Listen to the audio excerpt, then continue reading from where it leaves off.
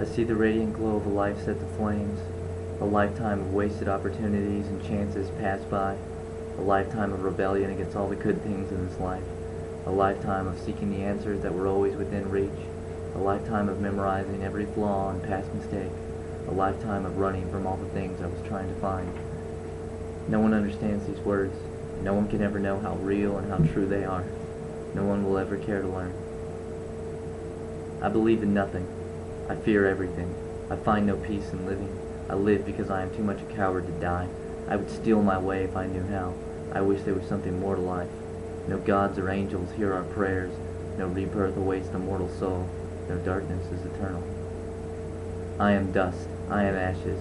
I am carbon. I am chemical. I am elemental. I am fearful. I am not ready to face the destroyer, but the destroyer will not wait for my courage. I am trying to understand why I cannot feel love, why the love I feel is not enough, why the feelings I have I must always mistrust, why I can never forgive the past, why the sun sets in the west, why my heart is waiting for the great eclipse. There are no answers, and I cannot help but wonder why.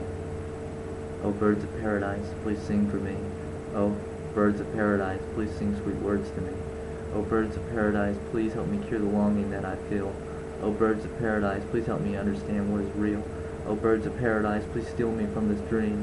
Oh, birds of paradise, please return me to the promised land where my soul will fly free.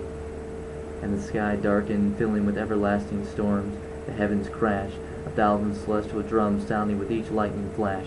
Like artillery shells the thunder cried, and from the eye of the storm a shining figure fell, descending down in a chariot of flames, drawn by 100 winged steeds, their hooves tracing along the sky, and behind them followed a parade of angels. Trumpets sounded, and in the choir, all the world silenced by God's desire, and all the bickering of men who was finally put to rest, for this was timeless prophecy, for this was the end. And the King of Light rode out into the east, until he had reached the cradle of earth, and there he did deliver one final sermon for the souls of man.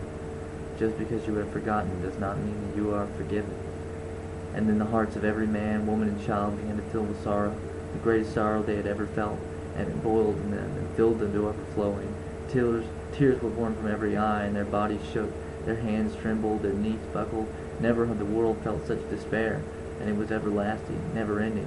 Their hearts began to wither, and slowly they all began to die, and their deaths lasted months and years, until at last the world was a boneyard, and all that remained of man was a monument to his civilization.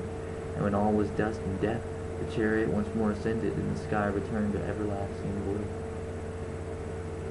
It was the everlasting blue that awoke me.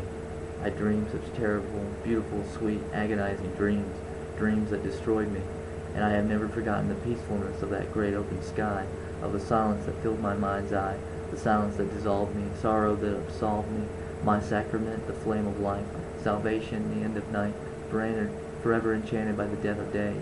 Never again shall I question the mortal haze.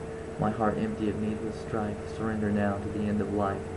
I am the end, I am the beginning of all. I am Alpha and Omega, I am the silent bells toll. I am destruction, I am ruin, I am poisoned tongue and devil's wit. I am empty heart, I am sorrow's great eclipse. I am the bringer of the dawn, I am the sword's razor edge. I am nightmare, bane of Morpheus. I am madness.